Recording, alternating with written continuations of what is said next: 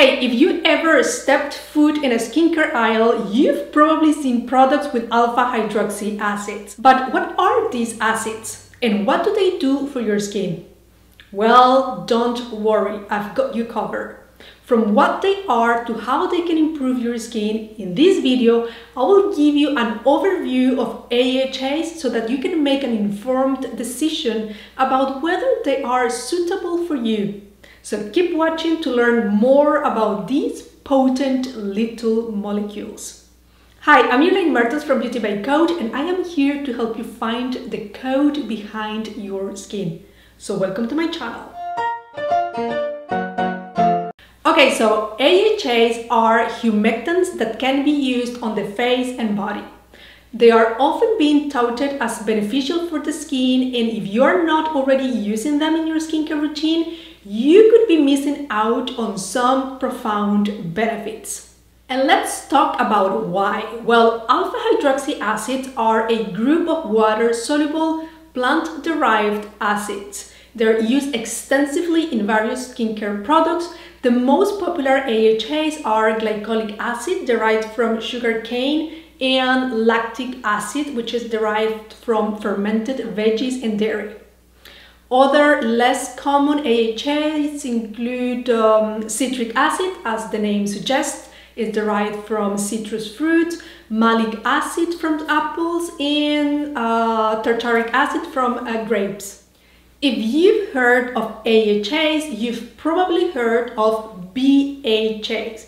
While they have similar benefits in exfoliation, removing dead skin cells, unclogging your pores, reducing the signs of aging, and decreasing inflammation, they work slightly differently, which, this is not a total surprise considering that their molecular structure is somewhat different, although very slight.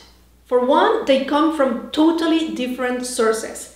Instead of sugarcane, fruit, or milk, beta-hydroxy acids are derived from willow bark or sweet birch. They work by penetrating deeper into the pores through your sebaceous glands, and BHAs are oil-soluble, which is a better option if you have oily skin, sun damage, redness, or if you suffer from moderate, I would say, acne or blackheads. On the other hand, AHAs work by shedding skin on the surface, right, on the surface level, removing, of course, excess dirt and oil, and they allow other products to penetrate better.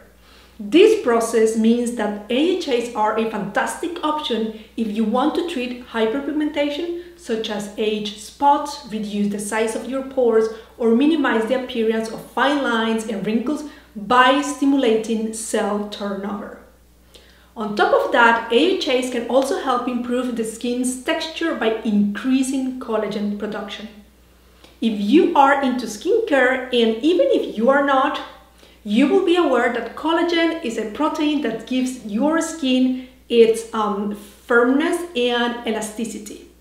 By increasing collagen production, AHAs can help you reduce the appearance of cellulite and even stretch marks, meaning that you're going to have, like a plumper, smoother skin. If you have acne and sun-damaged skin, you may wonder if you can use both, right? Like AHAs and BHAs together.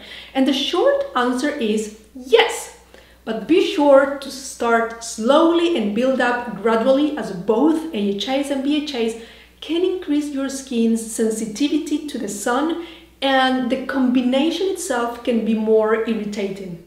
I would say the key is to try one at a time and see how your skin can handle the acid. If your skin tolerates exfoliants well, then you can find a product that contains both rather than trying to mix them yourself. This one is called Murad AHA and BHA exfoliating cleanser. It has jojoba beads in addition to its chemical exfoliants. It's very gentle, but it will help you, renew your skin Okay, so once you have selected your AHA, where do you store it at home? Well, let me tell you this. Both AHAs and BHAs are pretty stable forms of acids. So you can keep them at room temperature, no problem. But I would say that despite their stability, you will still want to store them away from direct sunlight. So go for a cool, dark area in your house because, you want to preserve them, right? Alpha hydroxy acids are often marketed as safe for all skin types, but this is not necessarily true.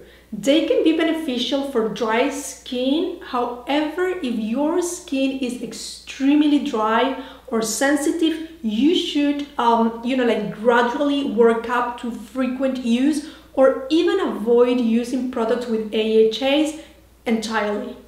If you are new to acids, start with a low percentage of glycolic acid, around, I will say 2%, and then slowly work your way up. You can expect to see results, I will say, from between 4 to 8 weeks. If you have sensitive skin, use a mild exfoliant like lactic acid, I will say once a week for a few weeks, and then you can increase it to 3 or 4 times per week. Then if you need something more substantial, you can switch to glycolic acid. With these acids, always moisturize your skin afterward to help reduce the risk of irritation. Of course, like if you are pregnant or breastfeeding, go for products with, I will say, lactic acid or use a small dose of glycolic acid. I will say 7% concentration or lower. And if you are, of course, allergic to aspirin, well, you have to avoid AHAs altogether. One last word of caution, take care if you are also using retinol, as these two ingredients can cancel each other out and cause irritation. So if you're using retinol, I would say that wait for at least 30 minutes before applying an AHA containing product, right? Whatever you use, always follow up with sunscreen, as both retinol and AHAs can increase your skin's sensitivity to the sun. Hey, while you can use several acids in your skincare routine, if you are looking to turn back the clock on your skin, I will tell you that AHAs are an excellent place to start. Honestly, they are gentle enough for most skin types, yet they still, they still pack a powerful punch for, exfoliation and brightening. So if you have tried using AHAs in your skincare routine, or if you are hesitant, let me know in the comments below. I want to know what are you using and how you are using them. Listen, I appreciate you very much. Thank you for spending time with me, and yeah, I talk to you soon. Bye for now.